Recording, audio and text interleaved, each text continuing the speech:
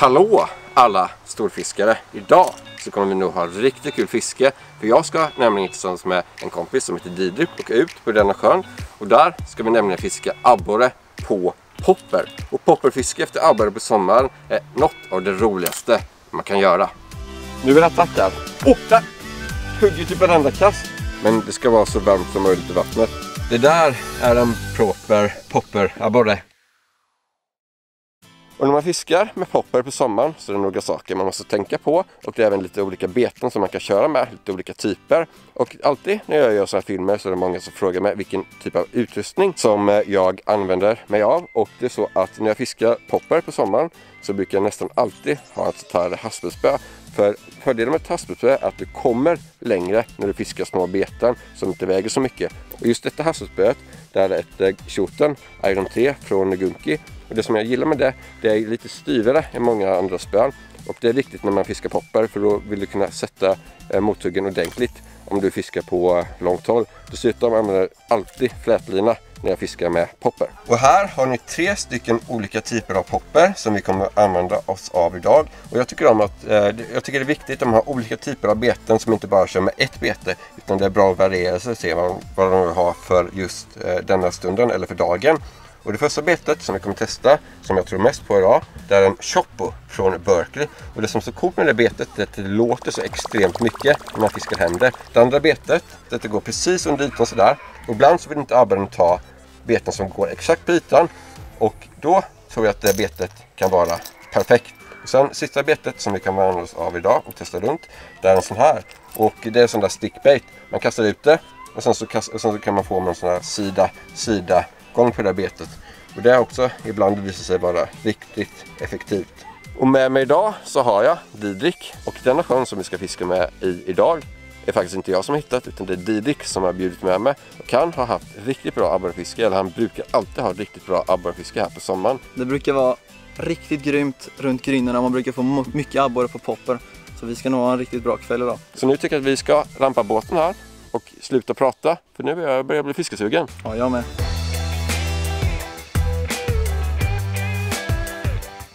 Nu är vi framme på platsen som vi ska börja fiska på efter typ 2 minuters båtåkande. Och här, i alla fall när jag fiskar på sommaren, så brukar jag alltid ha bäst popperfiske på grund. För det är så att på kvällen så tror jag att abborrarna, de går upp mycket på grund och jagar löje och sånt i ytan.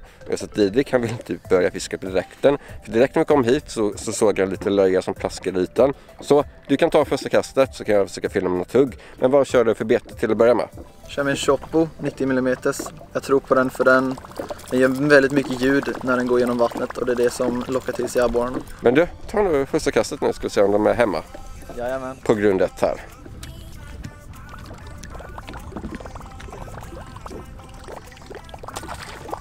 Vilket hugg!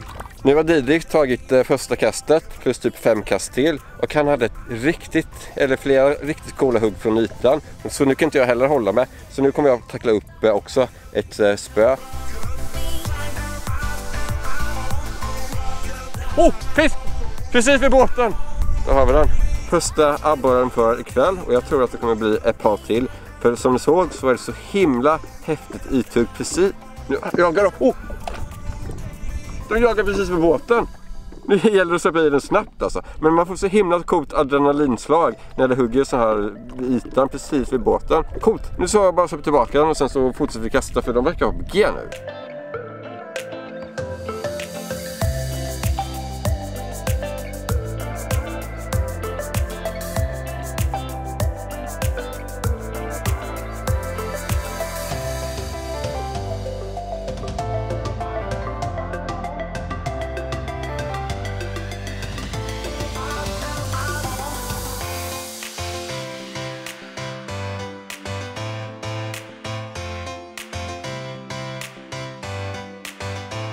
På senaste tiden så har jag faktiskt fått väldigt många förfrågningar av folk som undrar vad jag heter och om jag har Fishbrain. Och här har ni mitt användarnamn.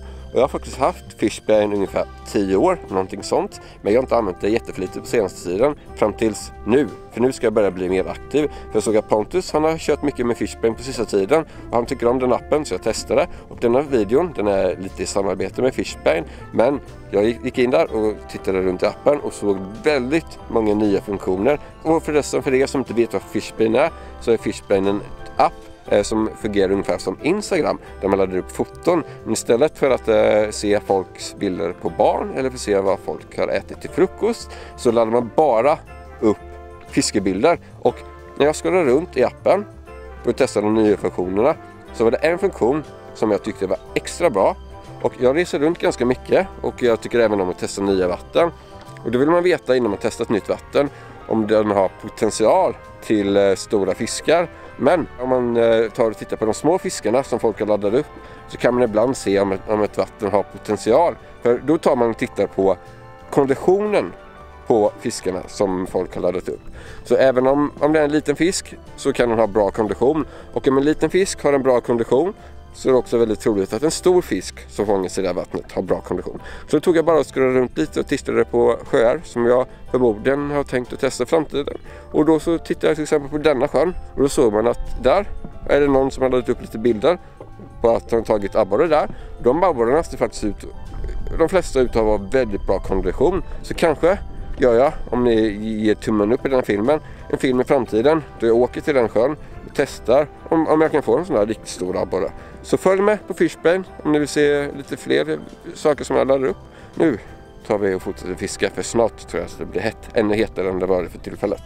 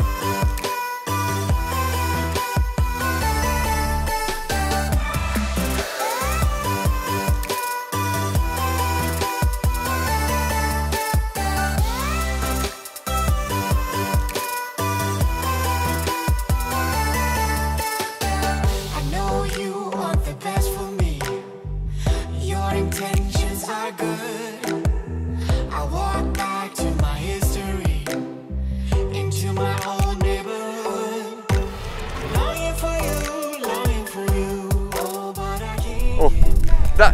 Jag fick den. Coolt. Vi har fiskat ungefär 2 timmar skulle jag kunna tro. Vi har fått 20-30 abborrar. Och vi har testat runt alla 3 betena.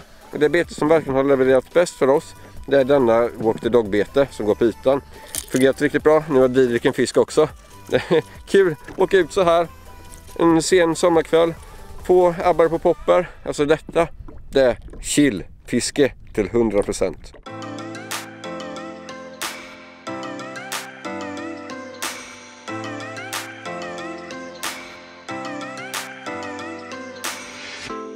I shut my eyes, trying not to speak, pretend that I'm dreaming.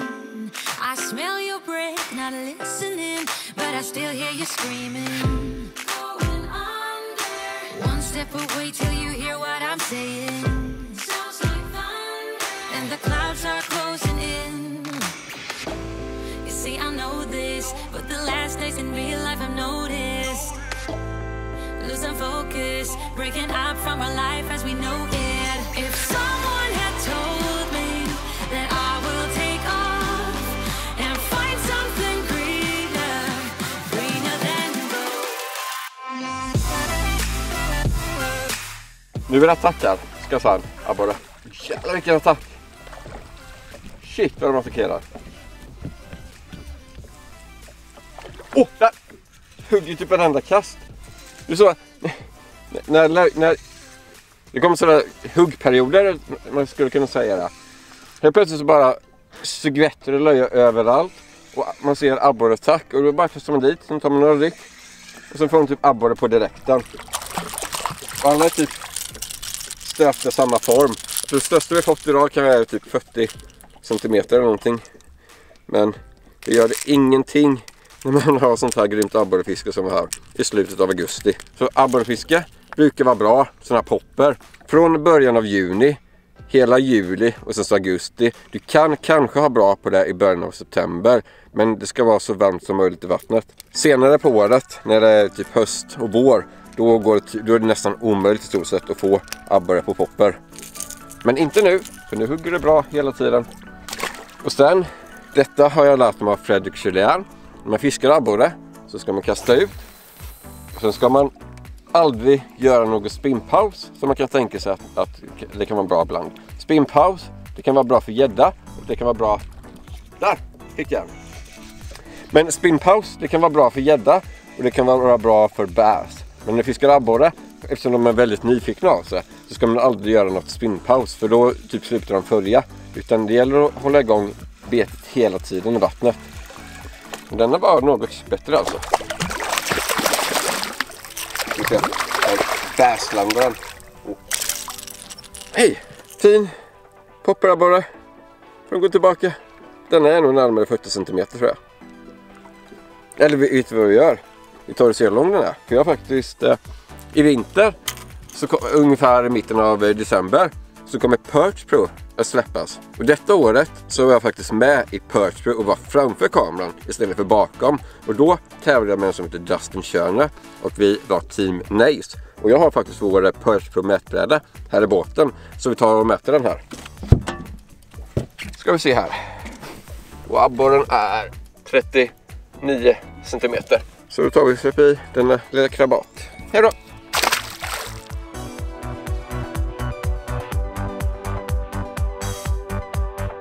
Det där är en proper popperabborre, Didrik. Det är det verkligen.